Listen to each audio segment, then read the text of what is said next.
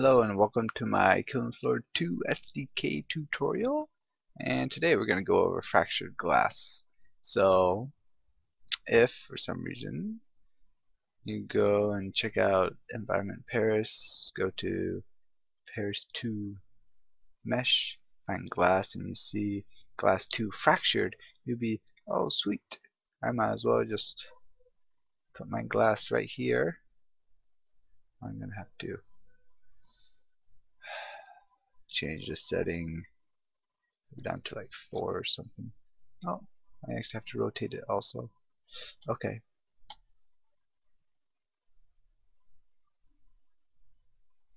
I think the glass is perfect. Oh, by the way, if you want to be able to select the glass, there's this button here right next to the slider.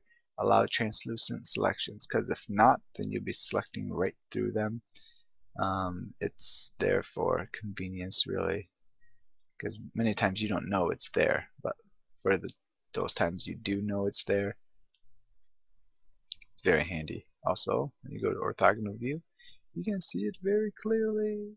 So this fractured glass is pretty much the size of this wall here. So we'll just position it up.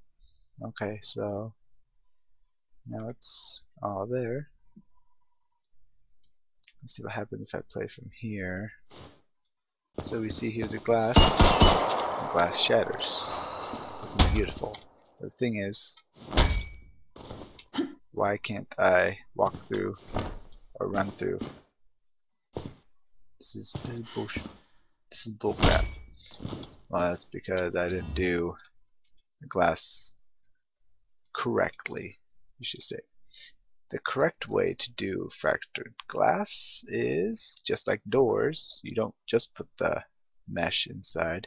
You gotta go to the actor class, and you will find class for fractured static mesh actor. And if you go to fractured mesh actor, or KF fractured mesh actor, KF fractured mesh glass. So I drag that onto here, put it like about where the glass would be, and make sure you have your glass, fractured glass mesh selected. Over here, open up the properties, and fractured mesh actor, the static mesh component here. So when you have it selected here, click the green arrow and viola. You got your static mesh here. Okay, so I'm just going to line it up now. So since I have this selected, I'm going to click home. It's going to zoom over to it for all my views. So I'll just slide it around like this. Okay, I think that should be good enough. I'll say that's close enough. And then if I play from here,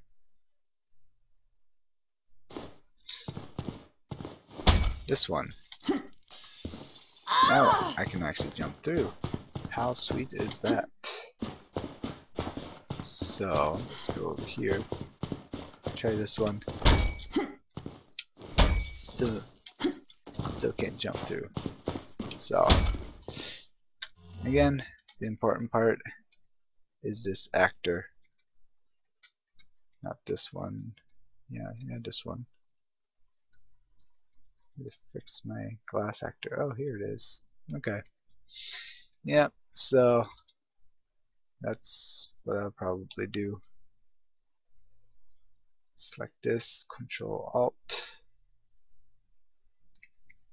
and just copy it.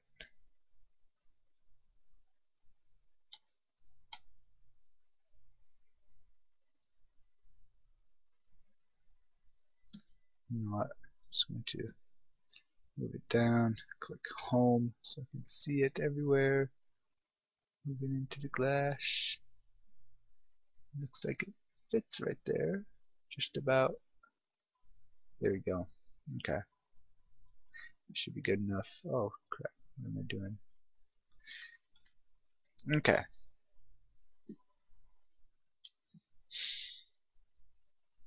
Okay. So now it's fixed. Okay. There's some settings that you could fool around with. Essentially, insta-kill on AI bump, total health, so how much health it has. This would be, yeah, set it for server, not client side. I don't know what most of these things do, but just mess around with it. Wireframe colors, I don't think you want to mess with that. Splatter maps. Yeah, there's a whole lot of options. I honestly haven't checked it out, but it should work for glass. Actually, whatever you put inside as a static mesh, so it has to be a fractured static mesh. So I don't know how many of those things there are, but oh, I misspelled, didn't I? Fractured static mesh. It seems like so far there's only the environmental glass, the cylinder theater, or the pillar, or the biocola. So these are all the fracture static mesh. I haven't messed with creating your own static mesh or fracture static mesh, but I'm sure there's UDK tutorials out there that can follow fairly closely. So basically make a fracture static mesh and then stick it in there, and then it should work. I might, well, maybe not the glass, but just set it as here and then mess with the settings. So only thing up to is your imagination. I just have to find a glass that's big enough to fit with that. Actually, what I'll probably do is just enlarge it. Yeah, that's what I think I'll do. So you don't have to watch me do it, but should be fun. Okay.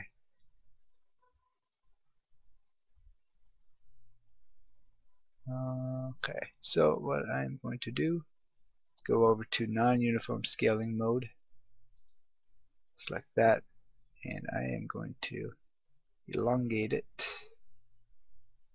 just a tad, move it over this mesh. Oh, was I holding Alt when I did that?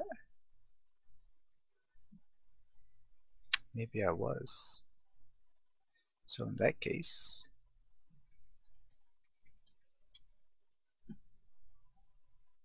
switch this back to 160, pull it out. Do I have another glass here? No, that's it. Oh, okay. Oh, the other glass I was looking at in the orthogonal view was this glass right there. Okay. Yeah, it's confusing. Anyway, I got a glass there now also. So, got a giant glass here. This is so awesome. Great glass like no other. Okay. Okay, so you should have loads of fun with this. Okay. Quick escapes on that map. Alrighty, thanks for watching.